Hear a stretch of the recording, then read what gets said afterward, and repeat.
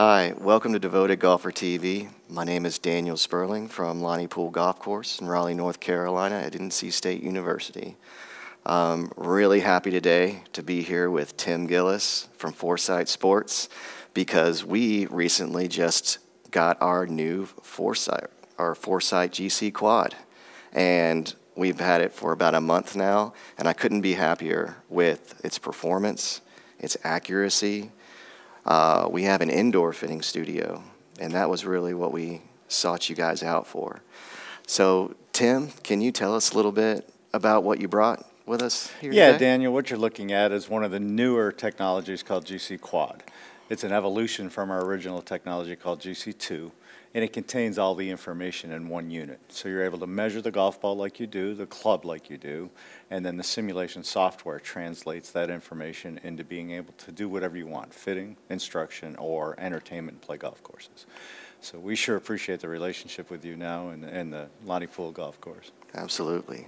Long-lasting relationship, Yes. hopefully. For sure. So we utilize the quad for multiple reasons, but the two main would be for fitting and simulation. Right. So when we fit golf clubs, we like to capture as much as we can. We like to make the process as transparent as possible. And we like to give people the confidence that what they're seeing is what's happening. So in order to do that, in order to get such a specific impact position, we have to use these fractals. Right. Can you tell us a little bit about those? Yeah, basically what you have as a difference in our technology, Daniels, is a very high-speed camera system. And the high-speed cameras are able to measure the club head, where a lot of our competitors predict the club head based on the ball information. One of the advantages we get of putting, you called fractures, we call them fudicials, is putting 4 of them on the face, and it actually triangulates the face and allows the cameras to see that impact position. So when you're doing it, you see, I'm sure with a variety of players, different impact positions, but that allows you to do your fitting and then potentially work into instruction.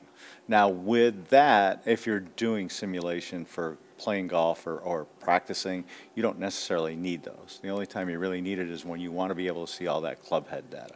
Yeah, which is imperative for fitting golf clubs. Yes, it is. And when you look at the indoor application, there's nobody in the industry that can do it like we do it. And if you look at just in general the world population of people doing stuff indoors, you're going to see a predominant use of the GCQuad or game changer technology in one form or another in all those indoor studios. I mean, even to the fact that the governing bodies use our technology to measure everything that they're doing. All the OEM manufacturers, while they use some things to look at golf ball as well as ours, nobody uses anything but ours to do their manufacturing and design on golf clubs. Yes, there's a lot of GCQuads here in the PGA show that are not necessarily in the ForeSight Sports area. True.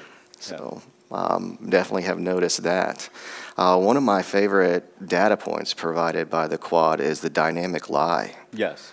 And again, imperative for fitting golf clubs. Yes, and it's really interesting when you look at lie because most people measure it post-impact, and once you have it post-impact, that shaft has started to slow down and droop, and consequently, our numbers are going to be a little bit different because we're actually measuring it physically at impact.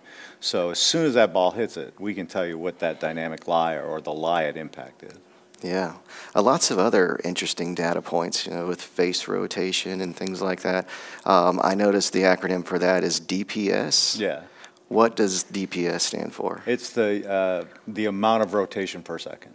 Okay. So it's a data point per second of face rotation. Okay, so that is for face rotation. Oh, yeah. For a second, I thought DPS might be dimples per second. No, so. not at all. It has nothing to do with that. Okay, great. Very good. How much we capture in all that information. Yeah. We're also utilizing the software on an iPad, yes, which I've been very, very pleased with. Thank you. You guys also have a phone app, yep, correct? Yep. Which are free. Right? Yeah, that's so great. What we do is the GCQuad is actually its own hotspot. Yeah. So when you're using it not in conjunction with the software through a computer, you get a free iTunes application that you can put on any mobile device. Can be an Android, can be any Apple device. The iPad's a little bit easier to navigate because of the amount of information we give. It's a little bit easier if you have that bigger screen to look at that data. If you have a phone, you have to scan and slide a little bit and segregate that information out a little bit. But what a lot of people do too, Daniel, is you can see the data on the screen itself on the unit. So sometimes as a fitter or whatever, if you've got the iPad in the background, you're accumulating shots so you can review it after the session's over. But during each shot, you can look at the parameters of each shot for both the golf ball and the club head during that shot. Yes, that's what we've noticed too. Very, very accurate things coming out, and the display is very easy.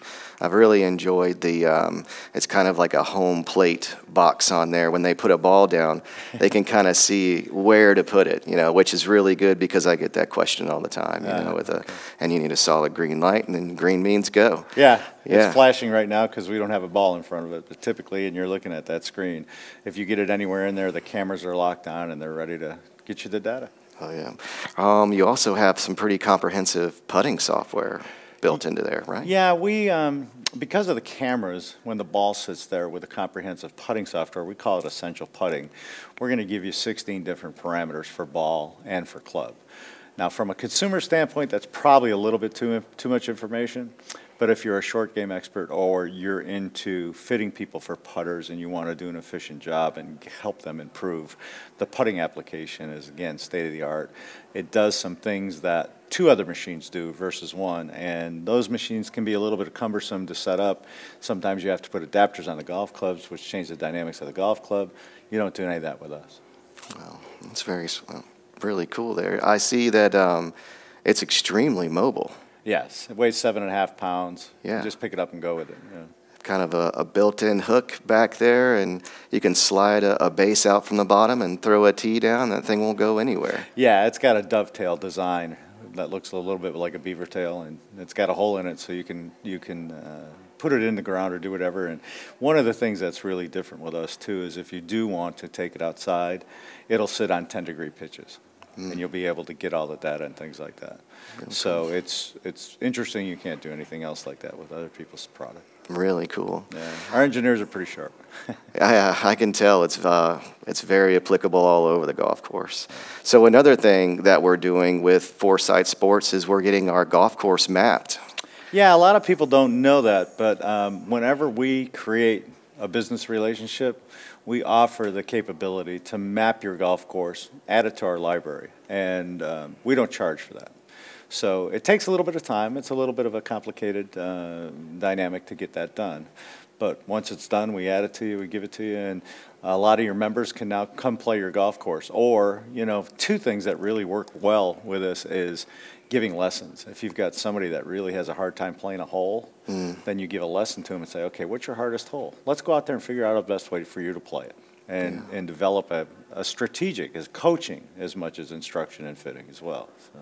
Wow, that's really special. And I was talking to you about this before with our golf course being a little bit in the transition zone in North Carolina. Yeah. You guys are going to be mapping our golf course while some of our turf is dormant. Right.